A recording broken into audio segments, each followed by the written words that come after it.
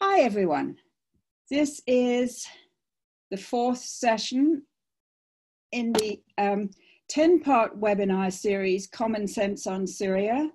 I'm Helena Cobban, the president of Just World Educational, which is presenting this series. In today's session, I'm going to have a conversation with journalist and writer Max Blumenthal about the way the media here in the West frame the news on Syria that they present to all the rest of us.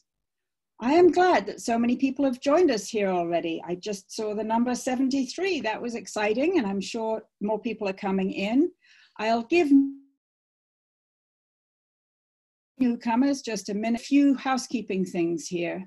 First, a Zoom webinar is a little different than the Zoom meetings you may have been taking part in recently. The webinar is more like an in-person seminar or a public discussion or presentation at a think tank, in that there are the main speakers, in this case, Max Blumenthal and I, and most of the people in this room are attendees whom we seek to engage in an orderly way that allows for reasoned discussion. The other people in the room here are our Just World elves who work behind the scenes to answer your questions, your process questions, and to receive and organize the substance questions that you may want to ask. Our chief elf is our board member, Dr. Alice Rothschild.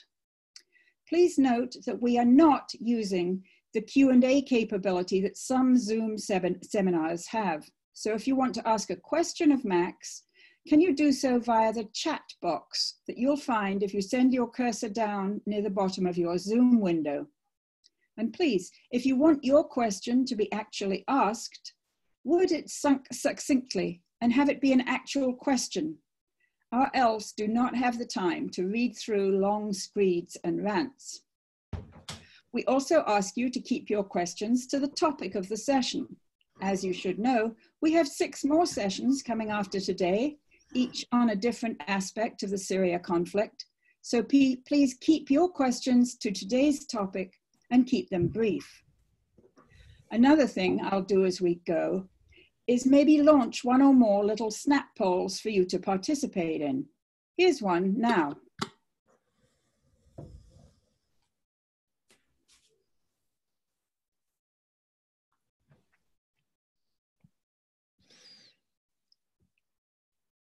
Hope everybody's seeing that one. I'm just trying to move this across. Okay.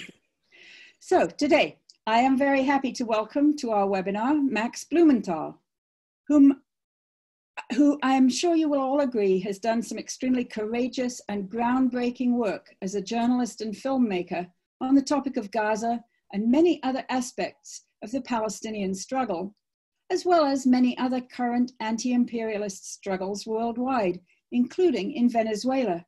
Max, thanks for being with us today. Thanks for welcoming me on.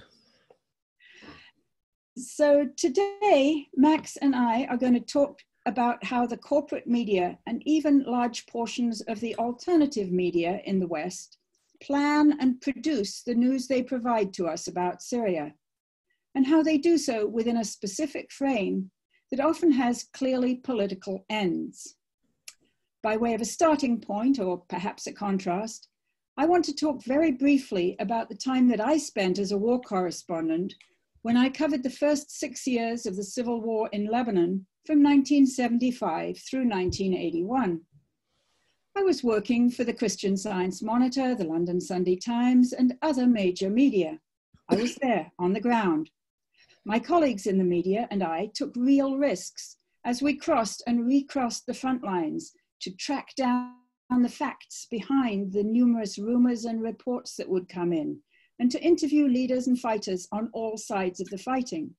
I spoke Arabic, which gave me a huge advantage over the many Western correspondents who spoke it not at all or only barely, and who were therefore reliant on the services of local fixers, nearly all of whom, it's fair to say, have their own agendas.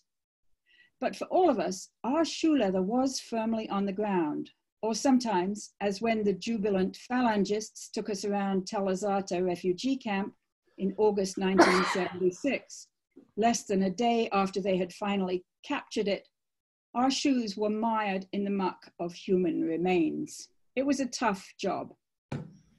One thing we Western journalists did was we constantly interrogated and discussed the shorthand terms we would use to describe the dizzying array of factions that were sometimes in the fighting.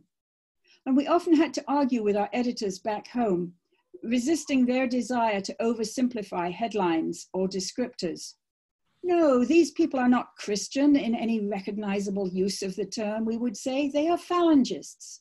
That's how they describe themselves, and that is the political tradition to which they fit. Or, no, please don't cave to the pressure of the pro-Israel lobby groups and call all the Palestinian resistance movements terrorists. So, when I read the way the New York Times covers Syria today, I do so with a good understanding of the nuts and bolts of how a war gets covered. Here's a name to conjure with, Huwaida Saad. She is a key reporter who has worked for the New York Times in Beirut for many years.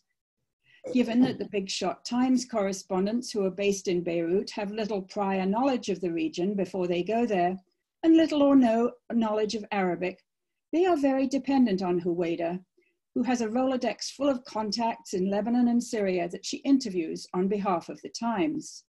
You'll often see her byline there. So maybe the people she knows in Lebanon, she can go and sit down and interview them over a cup of coffee in person.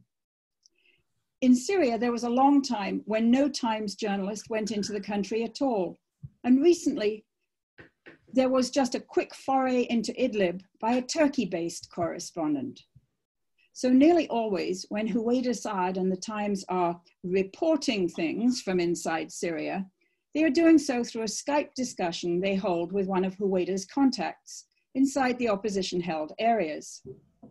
Neither Huwaida nor the readers are able to gauge a thing about what is happening at the other end of that Skype call, and maybe just outside the frame of that Skype screen.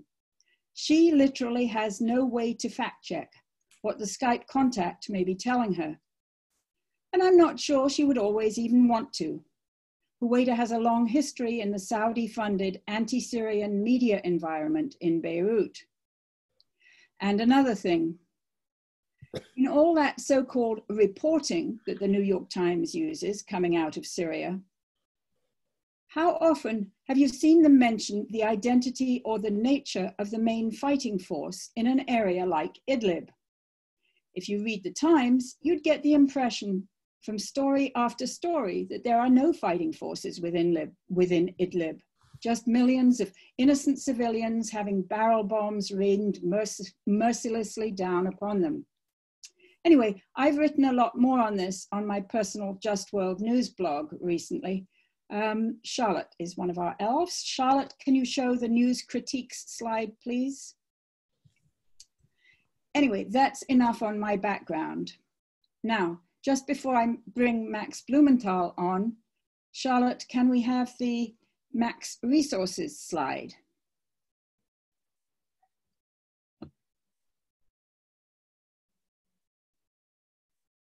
Okay. These are two resources on the way the Western media have systematically, whoops, this is a bit disorienting for me, sorry.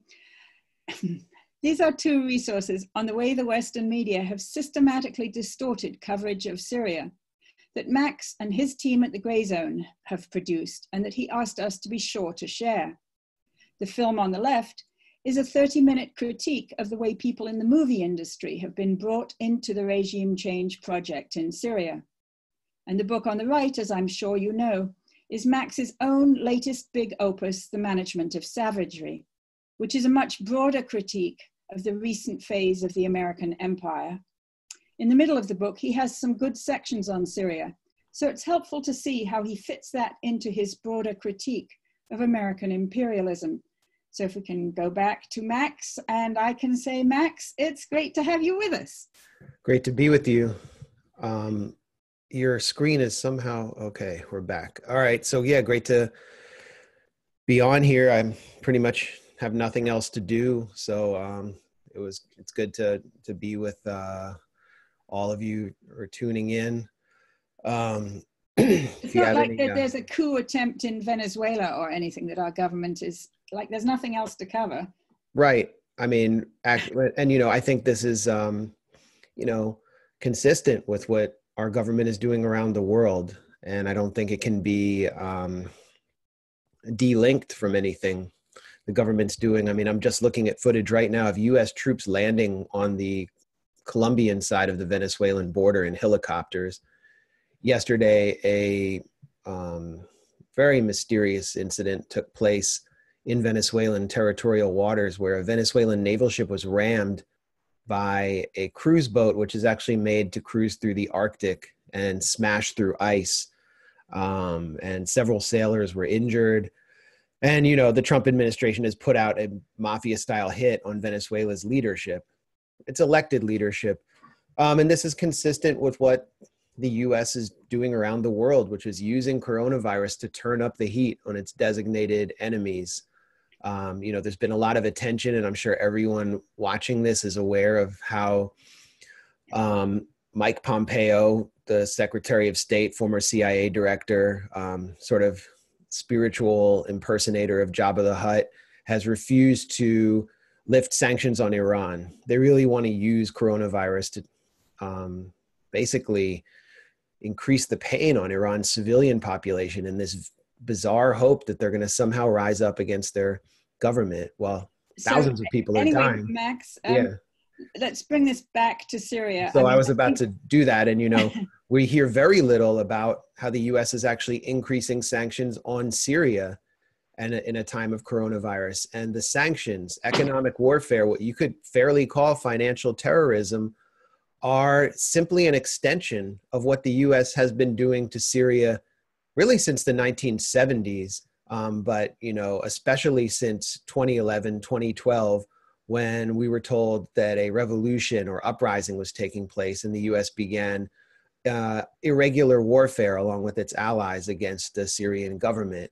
That has failed. That war, that proxy war is over, but the economic war is continuing. And, you know, I got to see the economic war up close when I was in Syria last September. You know, I was attacked heavily, including by some people who sort of attempt to affiliate with the Palestine Solidarity Movement just for visiting. They put more effort into actually, you know, boycotting Syria than they do to boycotting Israel. And that part of the reason was that the elements that seek to sort of turn Syria into another Libya, to just basically fragment it and put it under the control of thousands of sectarian warlords, they do not want tourists to come to Syria. Tourism was a major source of, you know, Syrian revenue prior to the proxy war that began in 2011. So they see Westerners having a good time in Damascus, seeing the really rich and pluralistic culture of Damascus and of Syria as a whole, and putting that out on social media. That's a major threat to their narrative. I saw how sanctions affected everyday, ordinary people, whether or not they support the government. I mean, I met people from all walks of life, people who were critics of the government and supporters, and saw how sanctions were basically ruining their lives. Everyone my age or younger was thinking of leaving. The only people, because there's no work there. Everyone said to me who was my age or younger that all of their friends were abroad. And this is the product of the proxy war and the economic war. Beyond that, you know, I took a drive east from Damascus through the eastern suburbs, which were a battlefront for much of the war. They were occupied by Saudi and Qatari funded militias who were essentially mercenaries, to the point where the Saudi and Qatari militias would fight each other. Thousands died in sort of fratricidal fights because Saudi Arabia and Qatar despise each other. These areas were basically destroyed. The Syrian government was using Vietnam-era weapons to basically, every time I say Syria, by the way, Siri comes on. It's really annoying. To basically extricate militias with heavy weapons from these extremely densely populated areas with giant apartment blocks. And so what you saw was just destruction for miles and miles and miles. I drove through there with a former resident of Duma, who told me that he had to leave because basically his backyard was turned into a training camp for Jaish al-Islam, the Saudi-backed Wahhabi militia. And, he pointed out several sites where religious minorities were massacred on our way. But the point that I'm making here is that by now, reconstruction should have been taking place there, but U.S. sanctions, specifically the Caesar sanctions bill, which is based on another kind of deception,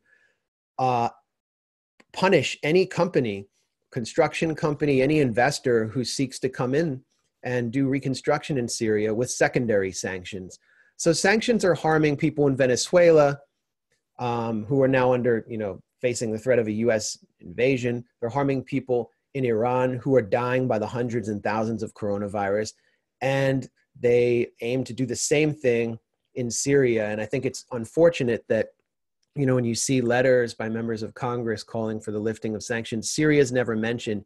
Even within the left, within the anti-war movement, there's a sort of fear or reluctance to include Syria as a target of imperialism, of economic warfare. And that's really because of the echo chamber that was deliberately formed to bully and denigrate and attack, blacklist anyone who spoke out against this. I've been a key target of that, and I want to talk more about it.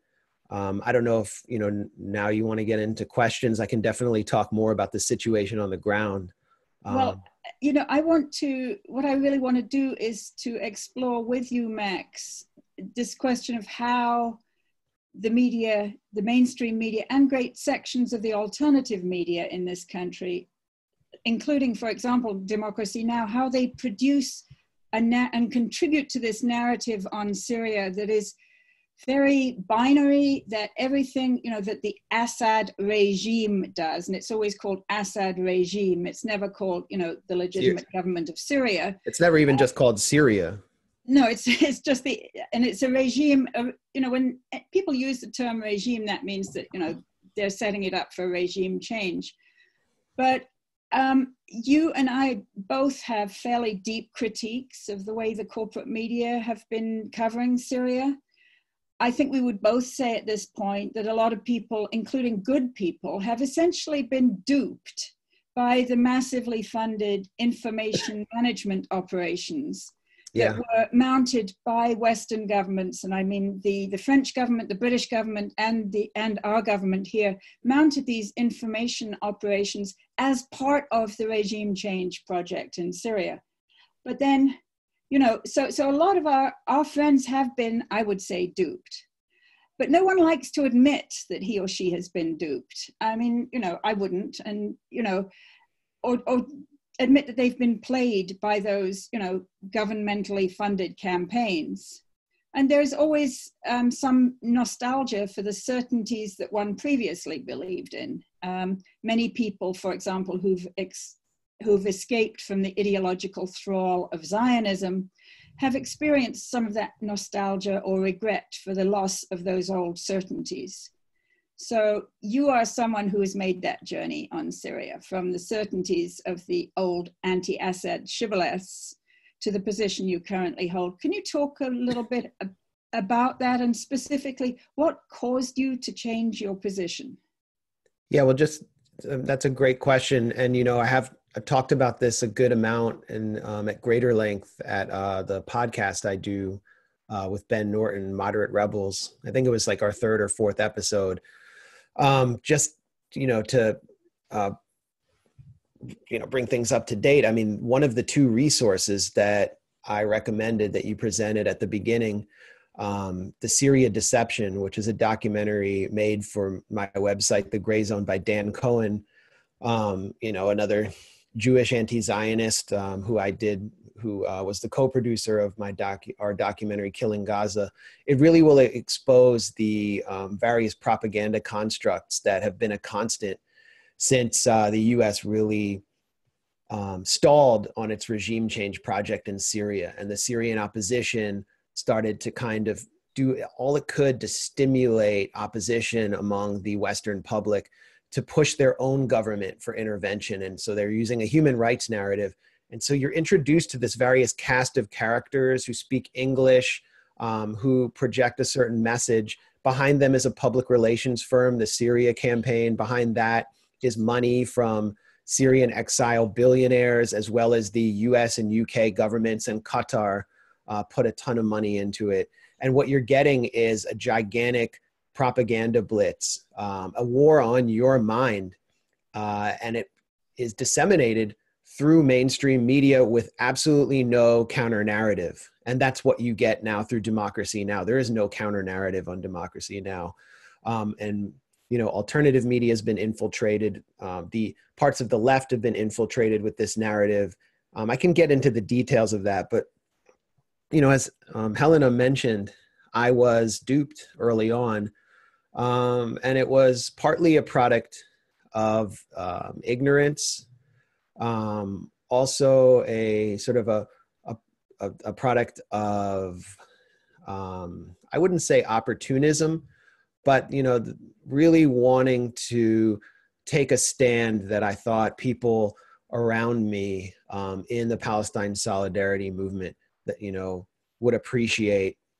And I basically denounced my employer at Al Akhbar, which is a Lebanese leftist paper, which was taking a pro-Syrian government position back in 2012. And I saw the conflict in Syria, I conflated it with Palestine in a very simplistic way, and sort of compartmentalized to the point where I had excised knowledge I had of, for example, the way the US used Contras, sort of opposition mercenary forces in irregular warfare in Nicaragua and El Salvador. And I kind of knew this was taking place in Syria, but within the circles I was in, it just, led me to compartmentalize. So I saw, for example, the Syrian opposition as the Palestinians, the Syrian government as the Israelis. I think that's how a lot of people got duped within the Palestine solidarity movement. And, after I, took that little brief stand, I realized I had made a big mistake.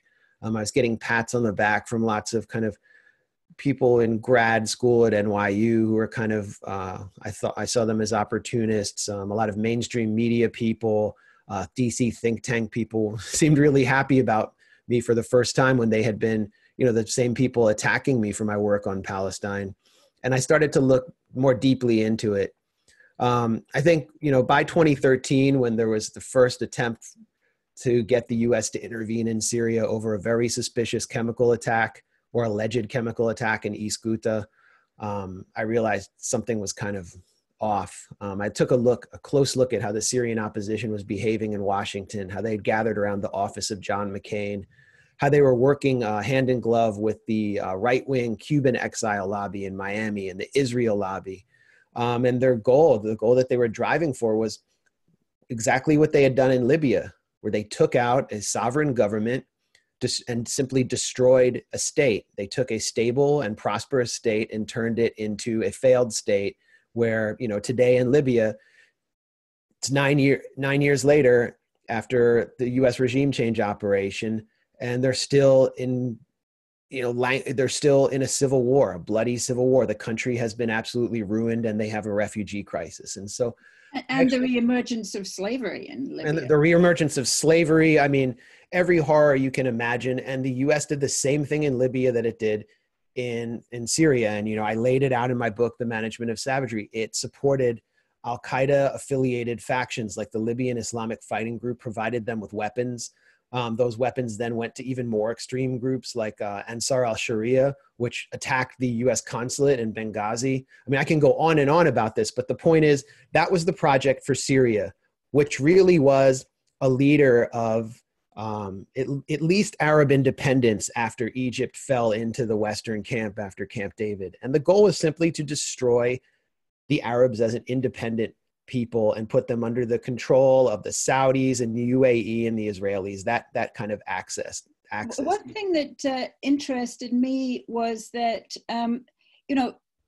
has interested me over this whole business is that if you ask people who are like anti-Assad and, anti-Assad regime and barrel bombs and chemical weapons and all the kind of the tropes that you find in the Western media. And then you ask them, well, who in the Syrian opposition do you support?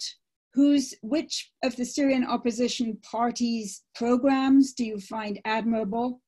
They don't know. It's kind of a completely apolitical sort of bandwagon effect. It's just sort of a bleeding heart,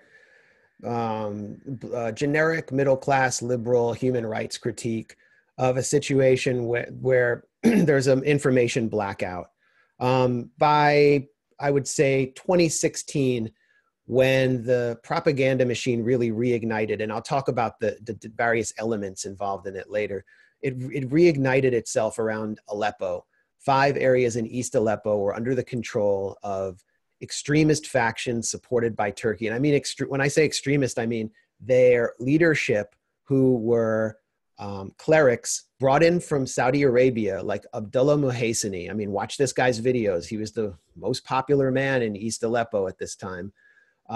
Wanted to establish a Sunni supremacist theocracy in a pluralistic country. And they were basically occupying 5 districts of a giant city, Aleppo, where West Aleppo was completely ignored by US media. 1.4 million people were basically under siege, and the Syrian army and its allies were attempting to go in and remove them. And I kind of knew what the facts were and had been exposed to, sources on the ground and various other sources providing a counter narrative. And I decided that, it was time to tell people the truth and to use the credibility that I'd amassed over the years to do it, knowing that I was going to be brutally attacked. And so I kind of took a 3-week retreat from all my other work and just focused intensely on, who the armed factions were, who was supporting them, all of the atrocities they committed. I sort of re-examined as closely as I could the whole history of the war. I was calling people who, I had, been attacked by or disagreed with, to ask them, what the deal really was. And I came out with my 2-part piece on the White Helmets, because it was this group, which we were told were selfless, heroic rescuers who were being honored with Nobel Prize nominations and Oscar, they're a documentary about them won the Oscars. This is all we were being exposed to. They were covering up the reality on the ground in East Aleppo, which is Salafi jihadi groups who sought to ethnically cleanse Syria of religious minorities and establish a theocracy, who were backed by foreign forces, including the United States, and they were being driven out, and they had no popular support on the ground. And this story wasn't being told. So I exposed the White Helmets as being, basically an auxiliary to that operation, and to being basically a creation of UK and US intelligence with US, UK, and Qatari money behind them. They were not just a group of selfless rescuers. They were an international influence operation that was working basically through a public relations firm called the Syria Campaign, based in London and New York. And they dominated everything we saw. So that was really the moment when I kind of came out, and the attacks that I withstood continue to this day. And it led to me writing this book, The Management of Savagery, where I put Syria in a historic context. And I also try to place the refugee crisis, which, Europe is bearing the brunt of, and refugees are bearing the brunt of, and, Islamophobia in the West in a historic context, and show how the US has traditionally weaponized the most reactionary right-wing force in the Arab world, and I would say one of the most reactionary forces in the world, Wahhabi, militarized Wahhabism, to undermine its geopolitical foes, and that's what took place in Syria. So here we are. I mean, years later, I think the whole crisis could have been averted if, for example, the CIA had not embarked on Operation Timber Sycamore. And if you're watching this right now, feel free to look that up, Google that, Timber Sycamore. The New York Times reported on that. It was a multi-billion-dollar arm and equip operation launched by the CIA to flood Syria with heavy weapons, put them in the hands of the so-called moderate rebels, who were just basically a front for 31 flavors of, extremism backed by the Gulf states who've wanted to destroy Syria for decades. And what happens when you do that? What happens when you flood a country with weapons and put them in the hands of extremists? Imagine if Russia and China got together and somehow sent boatloads of weapons into the United States and put them in the hands of, the Bundy gang in the West and the Proud Boys. Or more than that, if they actually sent in arms with fighters from all around the world. Well, in addition, which foreign is what fighters. we have in Idlib. Right, great point. There are tens of thousands of foreign fighters from all around the world. That's a great point. Essentially holding the local population hostage as human shields, and posing great dilemmas for the humanitarian organizations that want to help the people. But I actually have written about this a little bit recently, that it's very similar to what happened in Rwanda after the end of the genocide, after the RPA ended the genocide, and the genocidal networks that had previously been sort of government sponsored fled to the eastern jungles of eastern Congo. So they fled west into eastern Congo and took most of the Hutu population that they could with them and held them as human shields there. And the aid organizations wanted to help the people, but the genocidal networks had an iron grip on the people. And it is a dilemma. But if the humanitarian aid organizations don't tell us about this situation, and if the media don't tell us about this situation, if the New York Times never mentions the name of the organization that is the big fighting force in Idlib. I mean, I should have put together a little poll here. How many people here know the name of the main fighting force in Idlib? And the answer is it's Hayat Tahrir al-Sham, which is, Al-Qaeda affiliated, Turkish supported, or, the Turkish government supports them some and doesn't support them some. But, if you don't even know the political facts like that, how can you produce a media narrative that is honest? I mean, right. I mean, it would be devastating if the New York Times would actually report on the factions in Idlib, because when you actually trace them to their roots, Hayat Tahrir al-Sham is rebranding of Jabhat al-Nusra through various coalitions. And Jabhat al-Nusra was a rebranding of 38 that came before.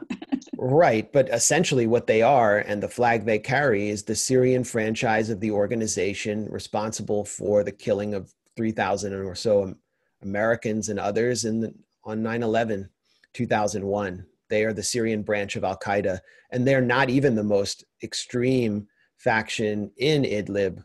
You have the Turkestani Islamic Party, which is a wing of the East Turkestan Islamic movement from Xinjiang, China, who are Uyghurs who have come to another country to occupy Syrian homes that have been destroyed or taken, and to basically colonize parts of Syria with the support of Erdogan's Turkey, which is a NATO partner, and NATO itself. I mean, they're seen as a battering ram, not just against the US's geopolitical target in Syria, but also against the Chinese government. And actually, if you go back and look at what happened in Guantanamo Bay when several members of this faction, this extremist Wahhabi faction, were captured on the battlefield in Afghanistan and brought to Guantanamo, they were let go on the condition that they return to the battlefield and fight against China. It was determined that their fight was not actually against the US. In some ways, they were pro-US. They could at least be used as proxies. And, our emerging geopolitical enemy ultimately was going to be China. So this is the cynicism behind the whole project in Idlib. Now, since you brought up Idlib and I was talking about how this war was never necessary, how hundreds of thousands of lives could have been saved if weapons weren't dumped into Syria to extend the war and basically increase the pain on a state that the US and its allies have wanted to destroy for decades. Idlib was taken in 2015, and it was the result, again, of the US Arm and Equip operation using Saudi and Qatari money to buy heavy weapons from straw buyers, specifically BGM TOW missiles. These are anti-tank missiles that anyone can put together and assemble and take out a Syrian T-72 tank. And they're made by Raytheon and Lockheed Martin. That's good for the American economy. I mean, come on, we've got to have an industrial policy, and it's known as the military industrial policy. They're job creators.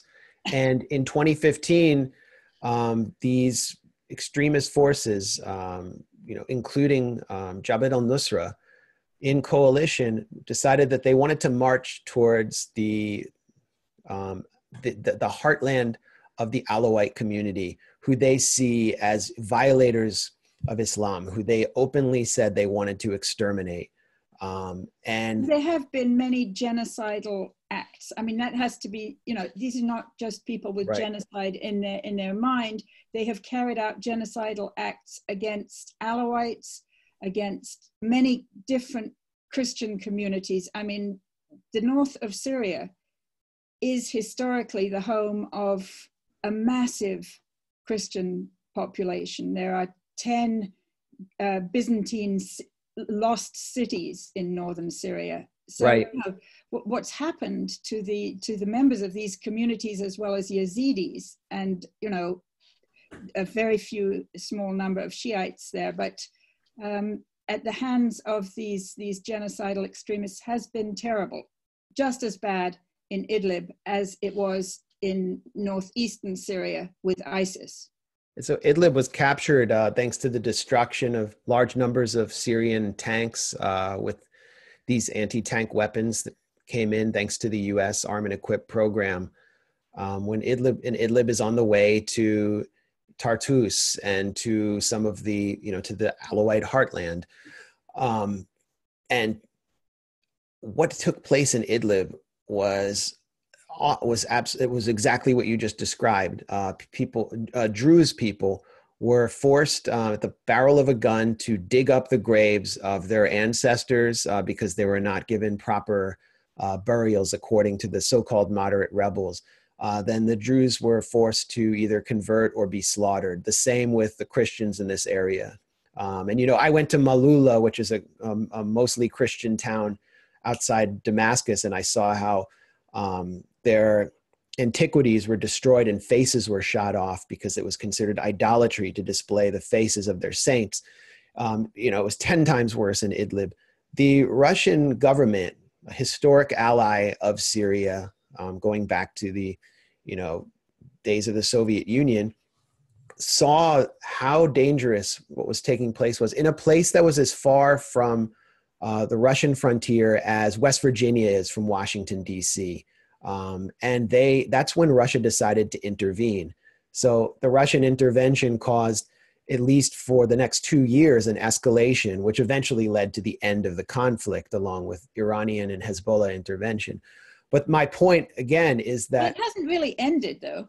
It hasn't ended, but it's at a very low ebb. I mean, I can talk about what's going on, but I'm trying to make this broader point, which is that this whole thing could have been avoided if all of this money from our pockets as US taxpayers hadn't gone into this Arm and Equip mercenary kind of contra operation to shatter this state, to ruin so many lives. If our money hadn't gone into this propaganda operation to infiltrate our brains, to scramble our brains and make us support the horror that was taking place, this whole thing could have ended. But what it was all driving at was regime change. And so many people within the broader left supported that goal because they thought it was about bringing down a dictator and liberating a country so its people could be free, which is just not what was taking place in Syria at all. It would have replaced Bashar al-Assad, who is not, sitting in some computer cave controlling everything. It would have replaced him with thousands of little dictators, just as in Libya, but in the heart of the Middle East. Lebanon would have been overrun, or at least parts of Lebanon would have been overrun by Wahhabi extremist forces. It would have been a field day for Israel. The entire region would have been destabilized in a much worse way than we've currently seen. And so, you know, it really was the result of Syria calling on its allies, particularly in Russia, that the situation is at least stabilized now. But in the West, they're not content to allow it to stabilize to the point where people can rebuild, where internally displaced refugees can come home to places like the eastern suburbs of Damascus, where refugees in general can come home. They want to keep the pain going. And so Congress continues to pass one sanctions bill after another. US troops remain in northeastern Syria guarding Syrian oil wells. Turkey, a NATO member state, is occupying parts of northeastern Syria. And, you know, the pain on this state increases, and the people who pay the price are just average people, regardless of what they think. You need to understand what sanctions really are to see them as part and parcel of the war on the Syrian. It really is a war on the Syrian people that I just described. They're not targeting specific leaders, although the media reports it that way. The mainstream media will say, oh, Syria's intelligence chief who oversees a network of gulags was just sanctioned. What it does is it prevents states like Syria from having assets, from selling their oil on the international market, from exporting, from doing business. And without assets, the same in Venezuela or Iran, they can't buy things like medical equipment. And so Syrian hospitals are really suffering right now, particularly oncology wards where they need to import chemotherapy drugs, things they can't do. Dialysis, it's very hard to replace dialysis machines. So this is the effect of sanctions, and it's the Syrian opposition right here in Washington amid the coronavirus pandemic, which continues to lobby for this economic war.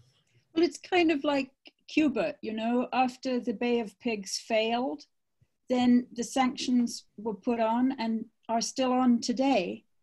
And there are plenty of Cuban exiles, as we know, in this political system, who are, you know, urging tighter and tighter. So it's very similar to what you're describing about the Syrian exiles and their claim to represent Syrian people's interests in general. Very similar to, you know, groups like the Band of Brothers or whatever in the Cuban exile. Right. Community, or indeed that famous chap Ahmed Chalabi, who claimed to represent the Iraqi people and claimed that when he was returned to Baghdad, there would be, you know, millions of people on the street to support him. And he went back. I think he had 200 people that he paid to be on the street, and he was nothing. Right. So I mean, these claims of political exiles, you know, in Europe in the 1930s, 1940s, 1950s, it was full of white Russians, you know, and they all had plans and schemes and said, you know, we can overthrow the Bolsheviks. But the European governments took them at, you know, I mean, they knew that this was hogwash. But in this country, for some reason, you know, when the Syrian exile politicians stand up in this country, Syrian Americans, and say, you know, I represent the true interests of the Syrian people. I know that they all hate Bashar al-Assad, you know, then just one little tip, you know, it won't be difficult. I mean, they sold a bill of goods to the American people and to the Obama administration, and I think we are still paying the price for that. I'm going to just launch one poll here about which media people. We have more than 100 people taking part in this webinar, which is pretty exciting. It's our biggest number yet, so that's a tribute to you, Max. And probably it's a good idea if we can move to have some questions. So let's bring in our chief elf, Alice Rothschild, with the first of the questions you've picked for us. Sure. So let me just get to my first question here. So this is a question from Chuck Skurich, and he says, one of the major sources that the media has used to validate their position is Amnesty International, Doctors Without Borders, the United Nations, and other nonprofit humanitarian organizations. What do you think happened to these organizations to believe the ongoing regime change position? Yeah, I mean, the NGO industrial complex has been a major source of a lot of the deceptions on Syria. They don't have people on the ground, just as the media hasn't had people on the ground. And that's another point I want to make, is that, there's so many areas of Syria were overtaken for several years by foreign-backed extremist militias.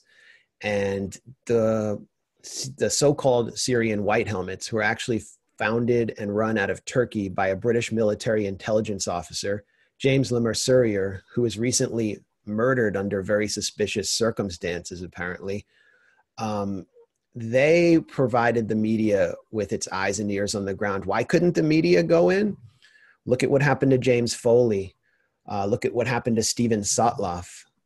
Under very suspicious circumstances, they were captured and beheaded after being sort of kidnapped and sold off. So those were journalists who went in. These were journalists who went in. And so journalists basically, for many years, until groups like Hayat Tahrir al-Sham sort of got their PR act together and started bringing people like CNN's Clarissa Ward in to do their little propaganda pieces, they couldn't go in. And that meant, human rights workers couldn't go in as well. But the human rights industrial complex of Amnesty International or Human Rights Watch, particularly Human Rights Watch under Ken Roth's control, I mean, they just exist to weaponize human rights as kind of mechanism of soft power for empire. Just 2 days ago, a Human Rights Watch, I think someone at a mid-level Human Rights Watch position went on Twitter to celebrate sanctions against Nicaragua in the middle of the coronavirus pandemic. We look at Ken Roth's Twitter account, where he is just cheering on every regime change propaganda construct possible right now against China, because that's the new designated enemy. But, if you look at Human Rights Watch and Amnesty International and their performance throughout this, the proxy war in Syria, they were very mum on atrocities committed by the opposition, the Western-backed extremist opposition. It's very hard to find human rights reports on that. And then Amnesty UK, which is under the control of just an open regime change operative named Christian Benedict, they've actually participated in rallies calling for Western military intervention in Syria, calling for the West to implement a no-fly zone, the kind of which they implemented in Libya, which led to the destruction of the Libyan state. So you actually have a human rights group's local chapter participating in pro-war rallies under the guise of human rights. I again encourage. I think we need to move along to the next question.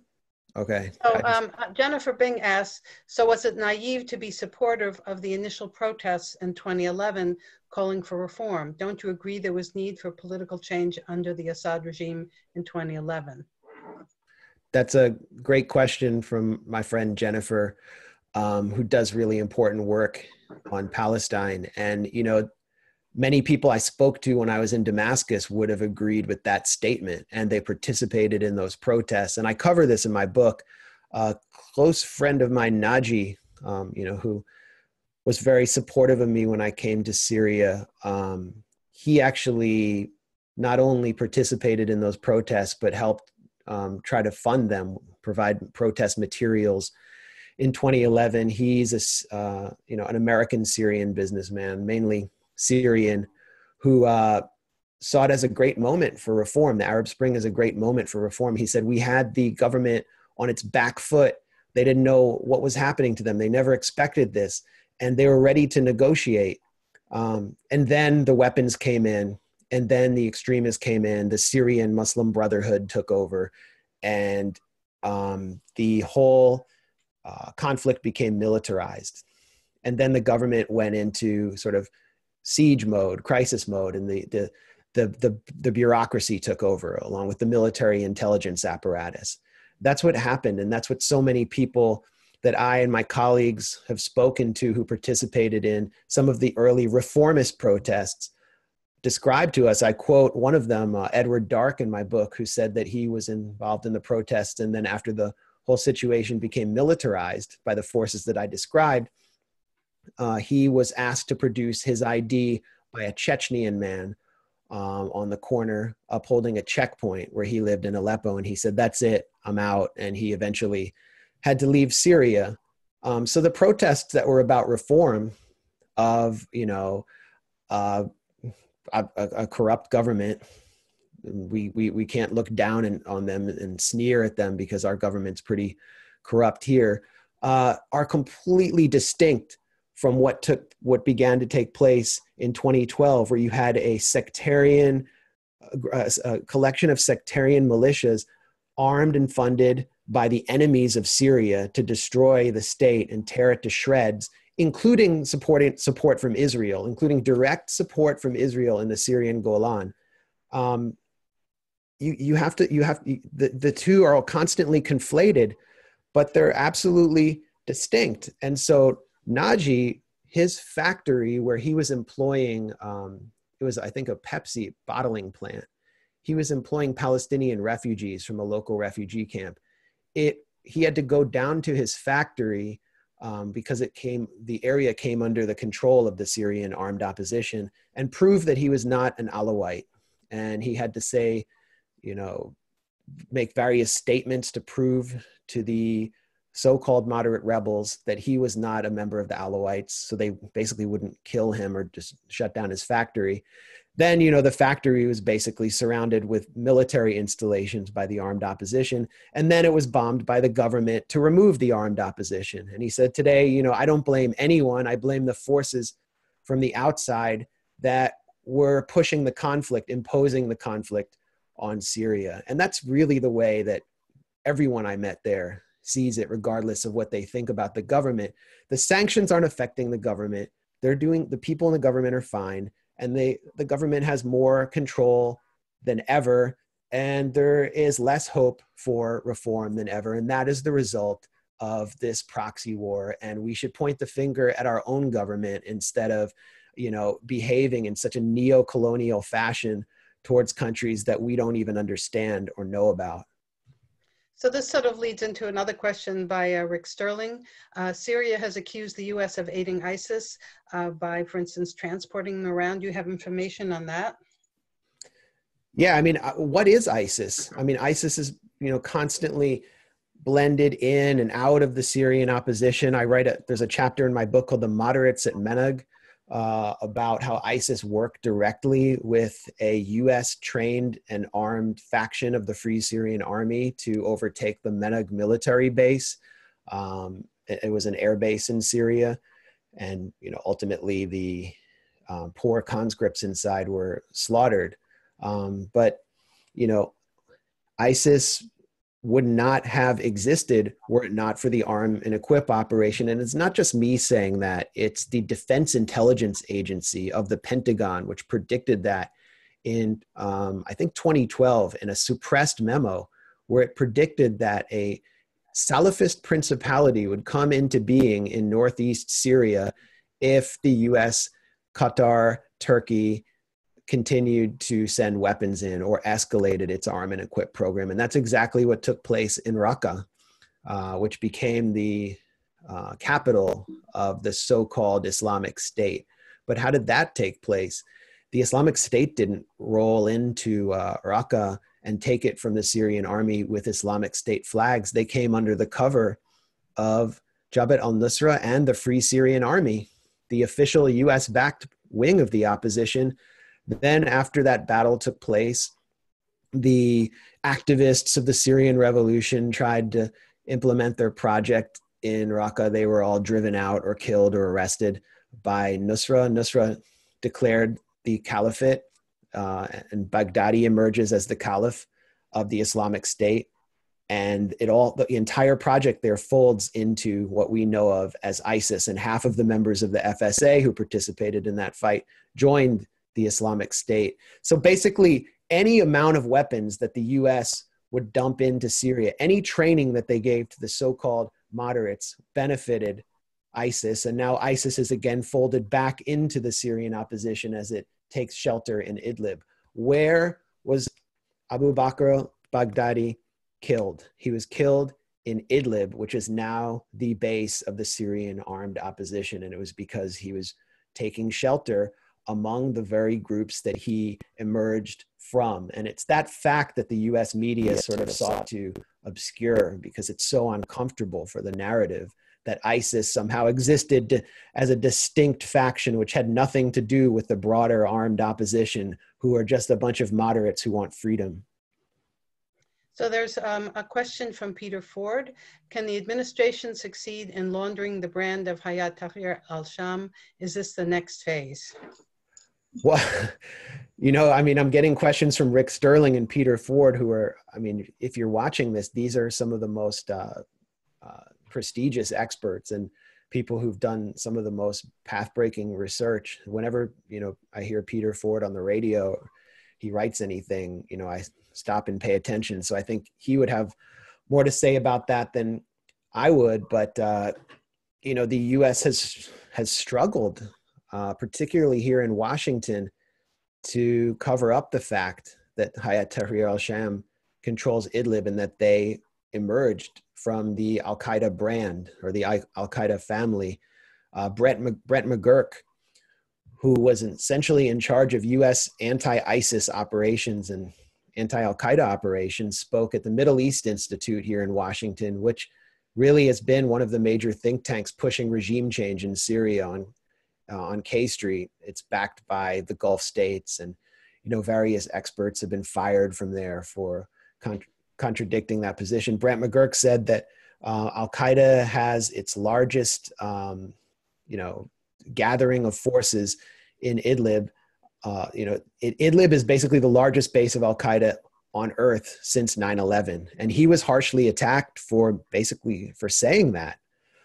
There is a price to pay in Washington for noting that. Donald Trump, probably the most Islamophobic president in history, someone who's implemented a Muslim ban, has been the key protector of Idlib throughout his administration. And that's really because of the purpose that Idlib serves.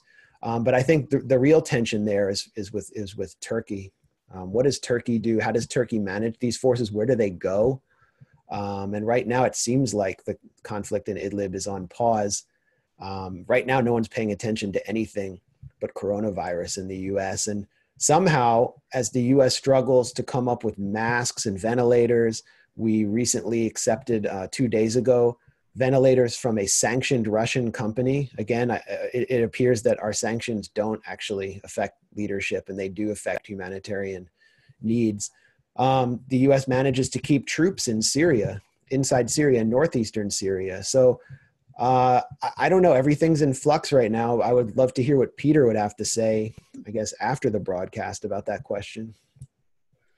Okay. If I could just jump in there, Max did mention the Brookings Institution as being a kind of a citadel of the regime change operation. And it's worth pointing out that there's been a huge amount of Gulf money washing into the think tank scene here in Washington, D.C.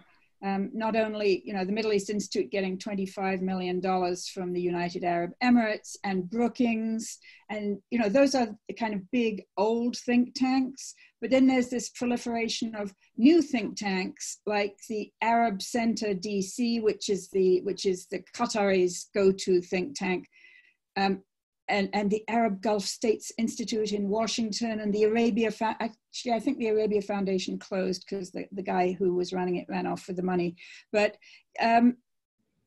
all these people create experts who are then, just marketed and described in the mainstream media as the go-to expert on Syria.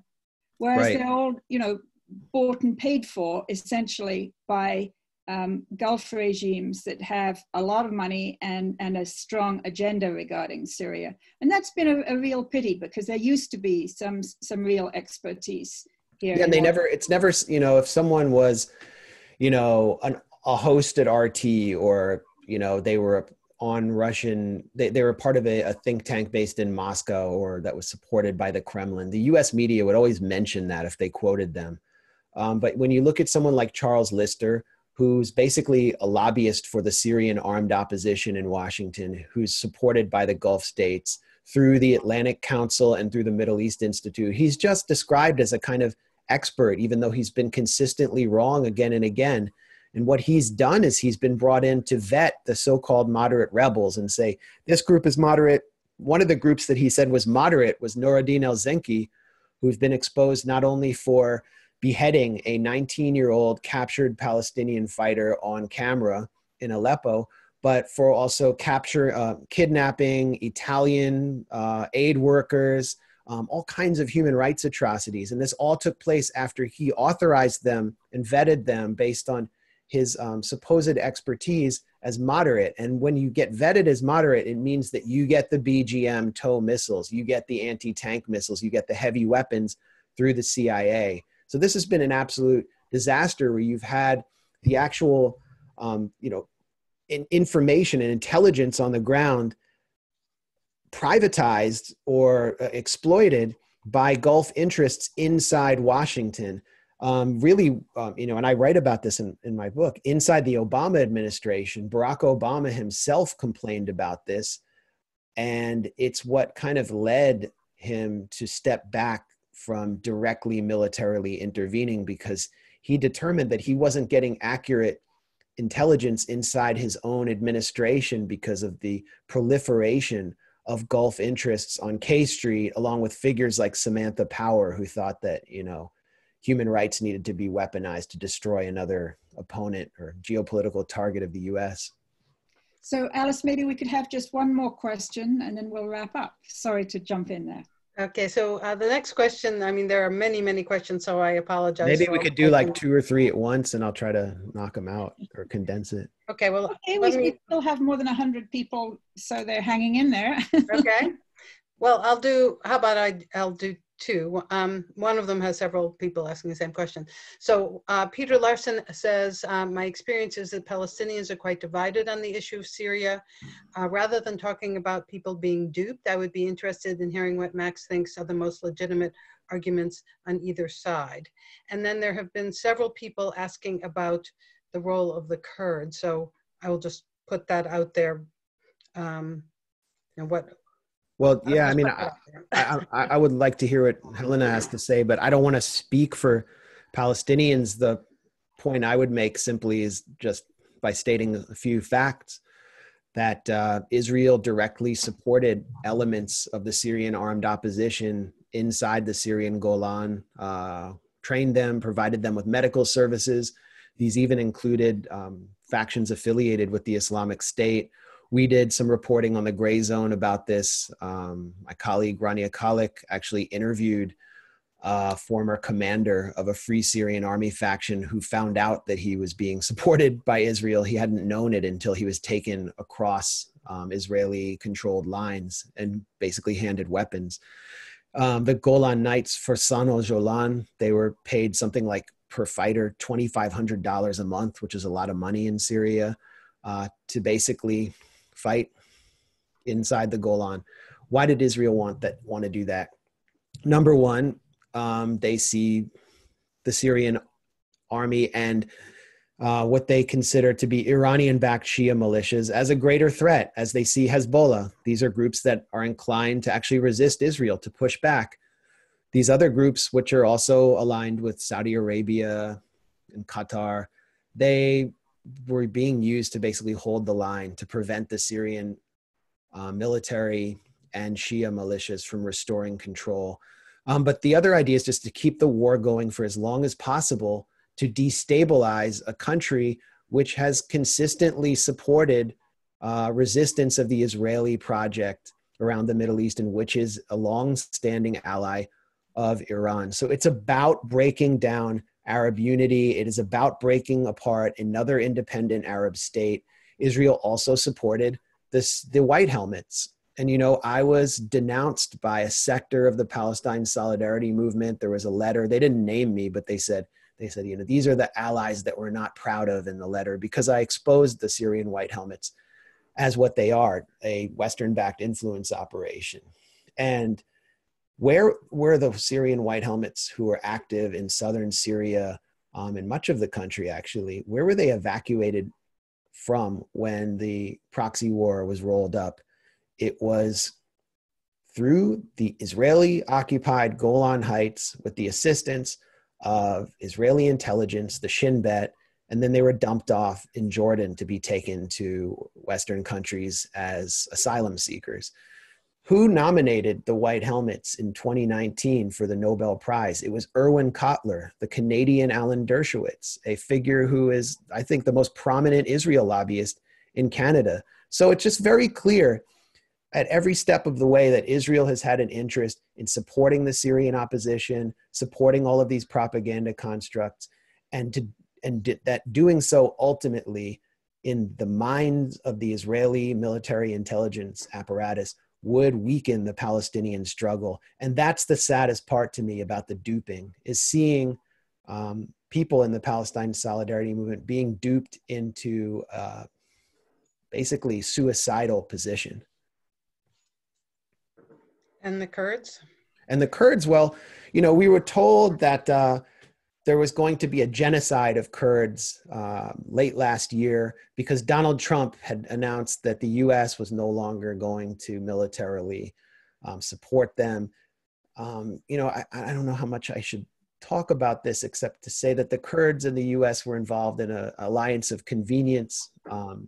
The Kurds entered the military alliance with the US to save Kobani from ISIS. Again, this never should have happened. Kobani would have never been threatened by ISIS if the US hadn't started dumping all these weapons into Syria. But it all ended because Donald Trump personally was very suspicious about it and had wanted to get US troops out of Syria. And what it did lead to were a few days of atrocities against Kurds, including a female Kurdish legislator who was executed on a highway. And again, we have to look at who the perpetrators are here. Who was slaughtering the Kurds on those 2 days? It was the Turkish Free Syrian Army.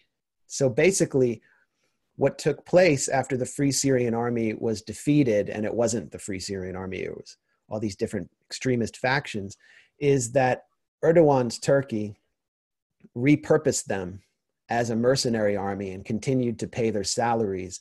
And as I reported at the Gray Zone, 18 out of the 21 factions comprising the Turkish Free Syrian Army, or it might be actually 21 of 25 factions, were previously armed and trained by the CIA. So all of these forces, which were being denounced by US officials and US mainstream media as barbarians and pirates and the worst people in the world because they were killing our former proxy in the Kurds, were actually our former proxies. And this is the blowback. This is just the beginning of the blowback that we're going to see from the proxy war that our government supported. So that's great. I'm afraid we're going to have to wrap this up now. Thank you, Alice, for fielding the questions. What a rich discussion it has been. I want to thank everybody here, all of the attendees and participants, our super ELF team, and of course you, Max. By the way, the maximum number of people we saw on the webinar today at any one time was 107. There were a few people coming in and leaving. Just before we leave, I'll quickly share the results of the poll you participated in today. Here it is.